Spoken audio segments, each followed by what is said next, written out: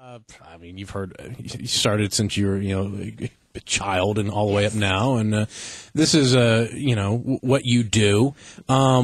Is there something now that you look forward to? I mean, my gosh, you've got how many more? You could be doing this forever. Yeah, I'm only 25. I mean, you've got a long time. This is like people are like just now going, I ought to get into music. Yeah, seriously. People are just kicking off their careers at 25. That's crazy, and it's just whenever you said that, it really kicked in home. I mean, I don't know. I guess for some reason it just hit when you said, I'm only 25. Yeah. I mean, I signed my record deal when I was 11. My first single came out when I was 13. So it's been a long time, but I really do have the rest of my life ahead of me. I mean, I was thinking the other day, I'm like, I still have 5 years till I'm 30. I mean, 5 years is a long time. I freaked out at 25, however. I did too. Did you? I had a major.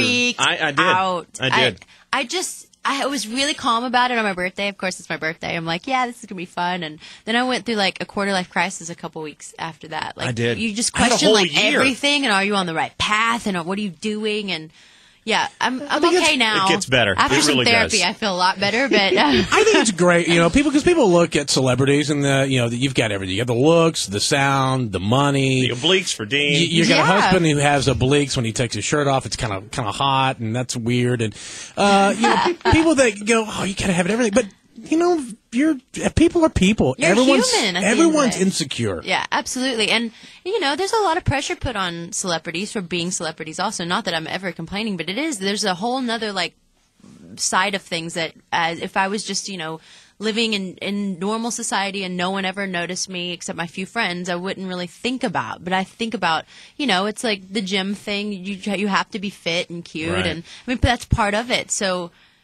It's an incentive to drag my butt to the gym. I would think more than an incentive. It's almost like you have to. It's a part of your job. It becomes a part of your job. It doesn't become something that you can kind of brush off anymore. It is interesting. It's interesting now becoming a woman and realizing what's important and realizing, I've had a lot of pressure on me from starting so young, and that'll screw you up in any way, just like never really being able to just be yourself without somebody saying something about it. And so now I've kind of, as you get older, you kind of just start not to care. It's like, this is who I am. I hope you like me. But it's almost kind of like the Natalie Maines thing. You speak your mind, and the backlash can be tremendous. Well, it's funny because, we really do as celebrities. We have, obviously, with our celebrity can sway people's opinions. But hopefully people have a mind of their own. And hopefully we're allowed to say what we want to say. Just, it's, I think there is a point where you go, okay, you just sing and act or do whatever, and that's what you do. But as people in society, as human beings, we do have opinions.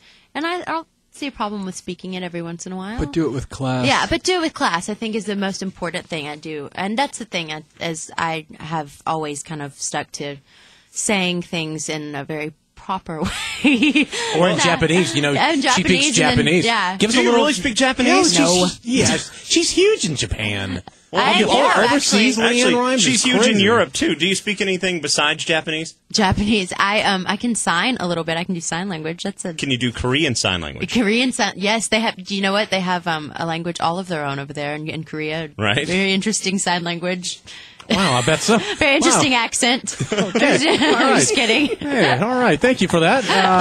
Leann Rimes is we have a surprise for both of you next. Uh-oh. Seriously, you're going to love what we're about to do. Are you going to show Dean's obliques? No. No, I love the attention. But you're going to find out coming up. Hang on. Leann Rimes in the studio, her husband Dean as well. It's Big D and Bubba.